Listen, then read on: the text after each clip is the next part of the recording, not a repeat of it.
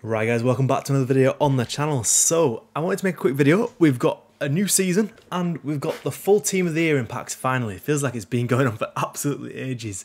But yeah, I mean, the new season pass is meh at the best. Like, it's kind of like you got a lone Tevez, nice. But then you go through, there's a couple of decent packs here and there. There's a nice Team of the Year mentions, Brandt, but yet again, it's kind of fodder. And then you go through, I've got this card already, so it's fodder for me. And then you got Rasiki as well. I probably butchered that name, I apologise.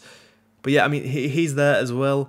And then you've got, and then right at the end, it is only a 3-week season, so to be fair, it isn't a long season at all. And at the end, you do get Burkamp, but I don't think anyone's going to be taking that. I think it's going to be an 84/20 for everyone.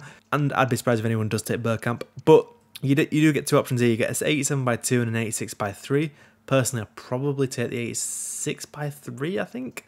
But yeah, decent packs there. And overall, some really, really good packs. I like the fact that they're leaving all these to the end, so you can't get them in Team of the Year. But yeah, basically, that's kind of it, really. I think... Oh, what's this? Alright, okay, so there's some new FC Pro stuff here. So if you basically watch the esports live stream, you'll get a Team of the Year loan, De Bruyne, and you get an 83/5 pack. And you also get...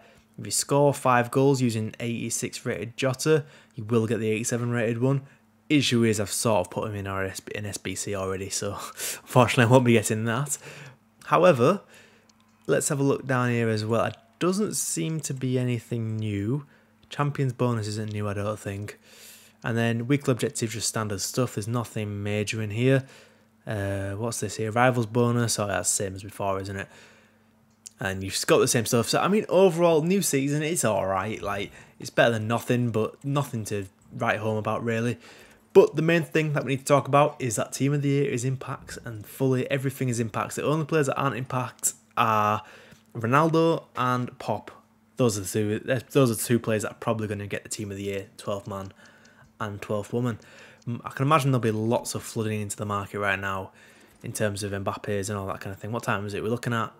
It's almost 7 o'clock now, so these players have been out for an hour, and we've got plenty of... Hampton wasn't even on the market before, but there's plenty of pages now, so good to see they're coming on. Mbappe is only 2 on the market, so still very, very rare. How much is Messi? Messi's 7 mil. Look, these Team of the Years must be really rare because they are absolutely stupidly expensive. In terms of what I'm going to be crafting for SBCs, I mean, it's difficult because you've got... If we have a look at how many players are in each team, oh sorry, from each league, where I load up. So we've got 9 players from the Premier League and the Barclays Women's League and the Women's Premier League as well. So if you really just wanting the highest chance of backing a Team of the Year, looks like the Premier League out of probability is going to be the best one to go for.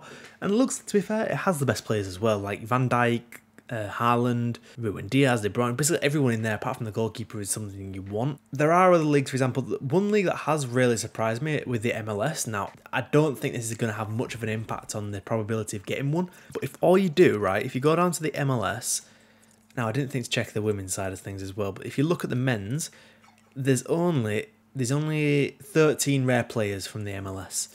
There is...